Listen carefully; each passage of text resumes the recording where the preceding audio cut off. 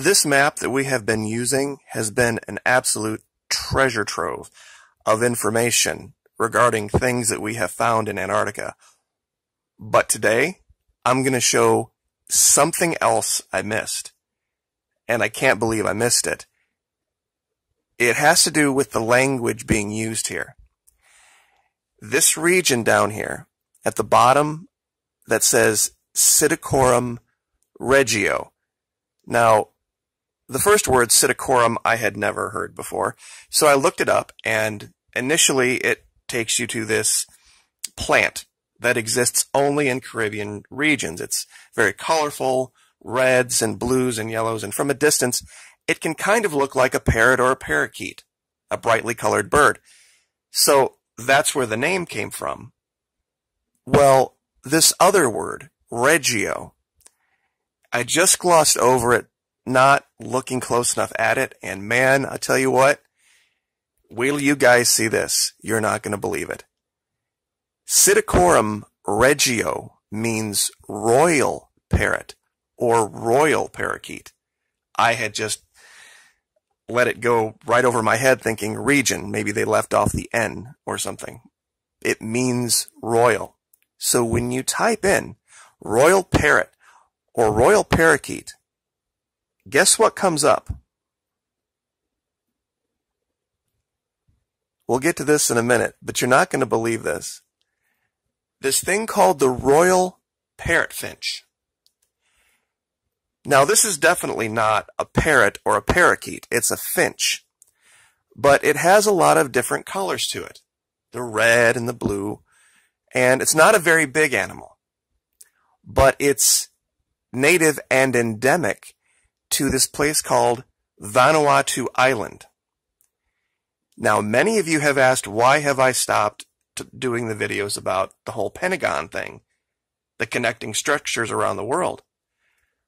Well, I haven't stopped doing the investigation. I just haven't done videos about it. And I was getting ready to do a new one.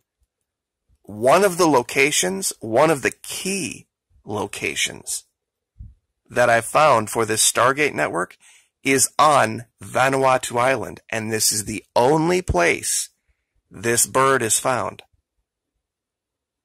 Now, here's something that is going to blow your mind. I want you to look really closely at this bird, the head shape. This is a location I found in Antarctica, totally, completely unrelated.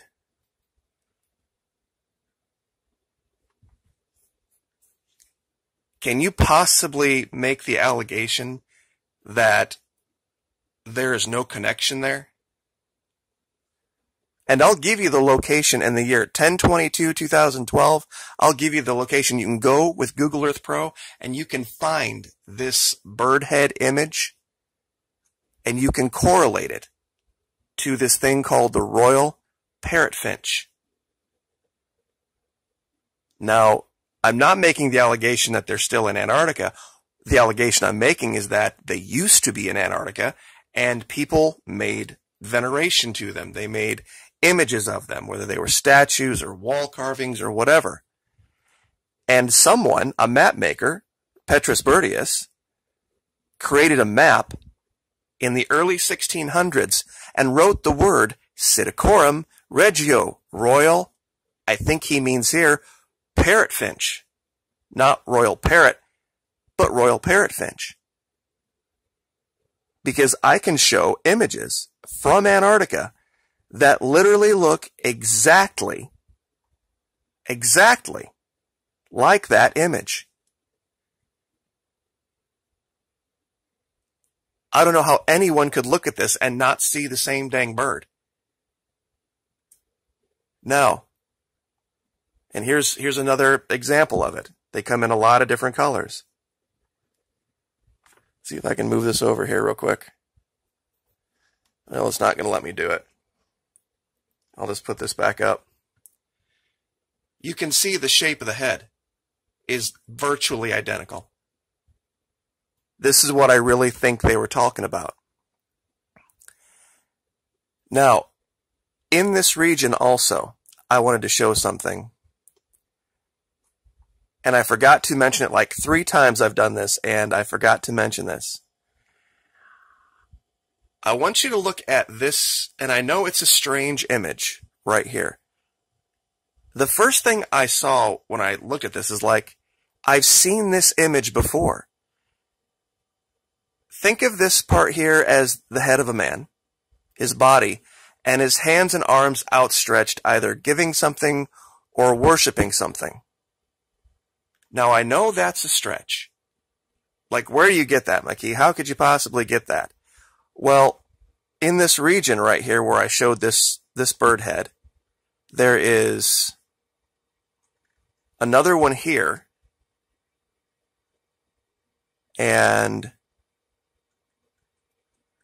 another one here,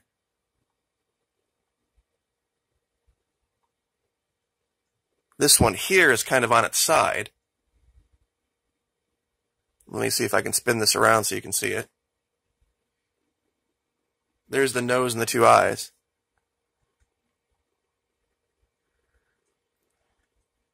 And another one here. Now, the worshiping part. There is another location where I can show that exact same image of, I guess, for lack of a better term, prostration, or hands outstretched in worship, or something like that. Watch this. And this I found about a year ago, and I've used it multiple times.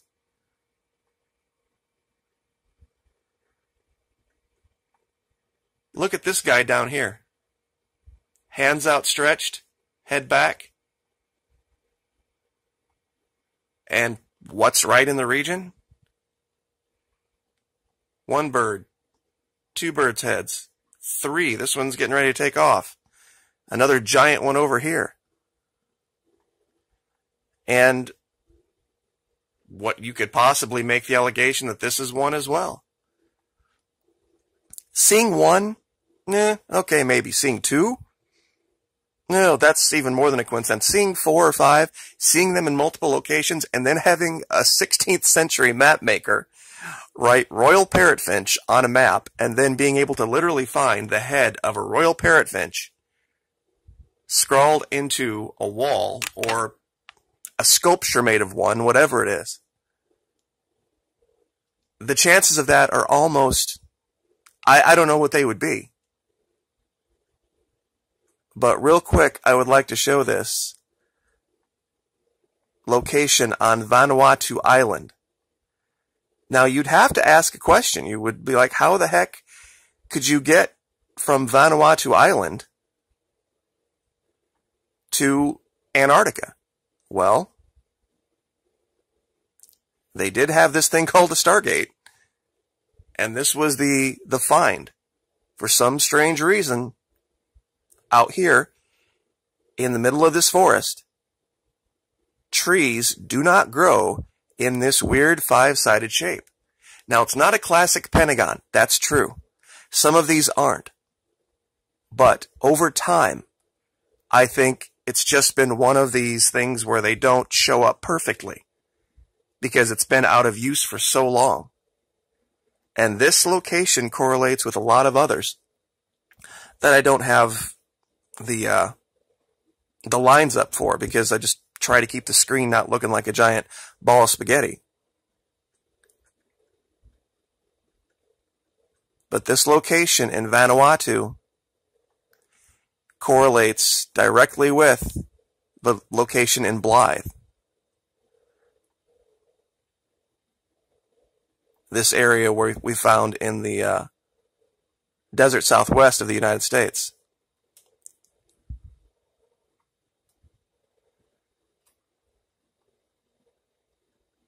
There's just too many parallels. Way too many parallels for this to all be some kind of a coincidence.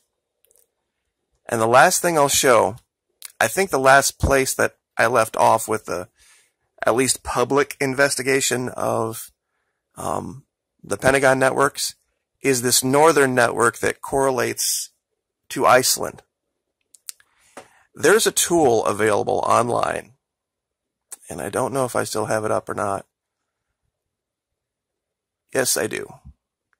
It's a map tunneling tool, and I'll give you the link to this so that you can go here for yourself. Iceland, if you were to draw a line directly through the globe and come out the other side, would come out at the Stargate that we found. And you can do that for yourself here. You can do that with any location. You just basically move the line around on one side and it correlates around on the other map, and then you can zoom in and see where you're at. One of the strangest things is that there's a city out in the middle of nowhere in Brazil named Polo Norte, which literally means North Pole. If you draw that line directly through the globe, it comes out at the Paracel Islands off the coast of China. That area that's so contested with all of these freedom of navigation exercises the Navy is doing and these fake islands that China is building.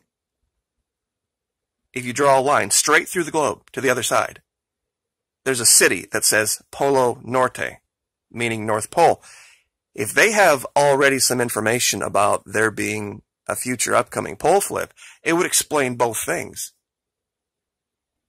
Because after something like that would happen, there would of course be all of this upheaval and problem.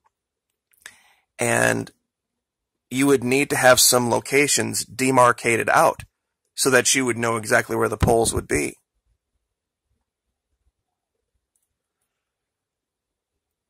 So the last place I'll leave is this.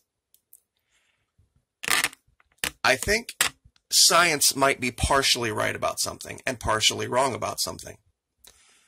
They've dug these ice cores that show Antarctica having been frozen over for millions of years. Well, it's one tiny sample of one tiny location in Antarctica. What if, during an ice age, someone had visited North America and they had dug a core somewhere near, say, Mount McKinley or Denali, whatever you want to call it? You would show ice, snow, and rock up there at those high elevations year-round, going back hundreds and hundreds, if not thousands of years, because of the elevation. Well, where they're drilling the ice core in Antarctica to get all this information is way out on the western ice sheet, where the elevations are super high. There may have been a time that this continent was partially temperate and tropical, but also had higher elevations that were permanently covered with snow and ice. So you couldn't really take that one location and say it was an indicator of the weather everywhere. Also, if my allegation about the tip of South America and the Antarctic Peninsula having been connected is true, you see these storms that circle Antarctica? That wouldn't have necessarily been the case. There would have been areas, but the currents would have been completely different. And we all know that currents are what really drive the weather, ocean currents. So there could have been regions just to the west and just to the east of the peninsula where it met Tierra del Fuego that were temperate and warm because there was no flowing water through there. I think, honestly, when that broke through and all of that stormy weather has a chance now to completely envelop the continent, it would explain why it got so icy and snowy so quick, just over a matter of a couple hundred years, and why they're seeing what they're seeing. So, anyway, just a theory I'd like to put out there. It would make sense to what the maps say. It would make sense to what we're physically seeing with our own eyes. And to also what science is saying. All three things would come together. And I guess I'll just leave that there. Like, share, subscribe.